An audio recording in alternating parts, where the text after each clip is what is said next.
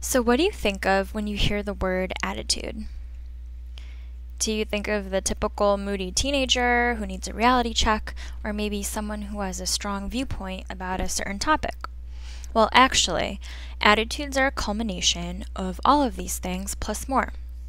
So an attitude is a learned tendency. We can equate both of these words. It's a learned tendency to evaluate things in a certain way, so either people, issues, objects, or events.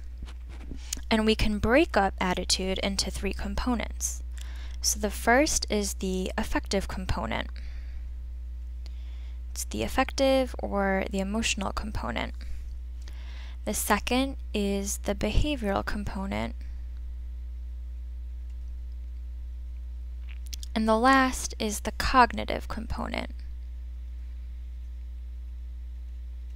So together, these help us understand attitudes. Now, before we begin, we have to first know how to form an attitude.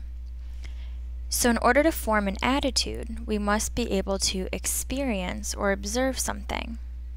And as a result of that experience or observation, we're going to form some sort of attitude. So in the first component, the affective component, we may feel or have certain emotions towards a subject or a topic or an object, and these feelings or emotions are what make up the affective component. So in this case, we could say, I am scared of spiders. So the word scared indicates a feeling or emotion, which is an attitude towards spiders. In the second component, the behavioral component, we're going to act or behave a certain way towards a certain topic or subject or an object.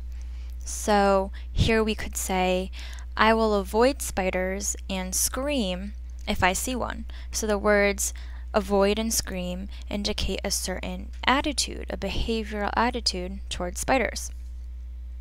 And in the last component, the cognitive component, we were going to form some sort of belief, or we may have knowledge about an object or a subject that's going to form our attitude.